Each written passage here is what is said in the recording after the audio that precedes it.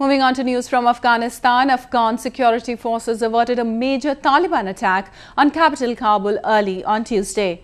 This comes even as fierce clashes are being reported from many parts of the country between the army and the insurgents.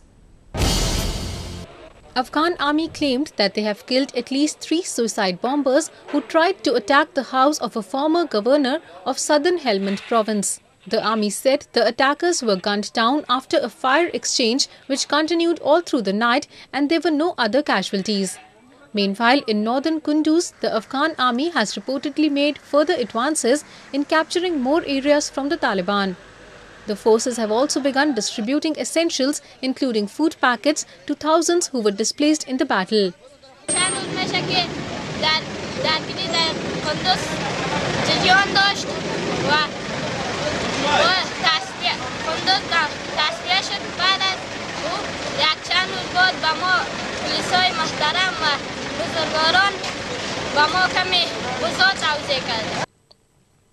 Meanwhile, the UN has strongly condemned the US bombing on a Doctors Without Borders hospital in the city.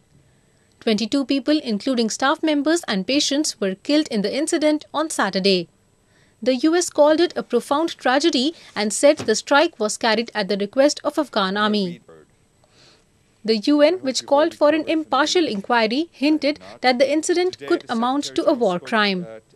The Secretary General recalls that hospitals and medical personnel are explicitly protected under international humanitarian law, and he calls for a thorough and impartial investigation into the attack in order to ensure accountability.